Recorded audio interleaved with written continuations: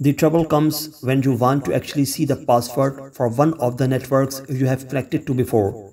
Perhaps you want to connect a second device to a saved wireless access point, or maybe you are with a friend who wants to log in into the same hotspot.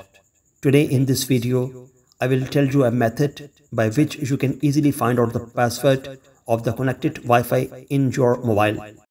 Before we proceed, make sure you subscribe to Technology World Hasib and press the bell icon to get daily tech videos.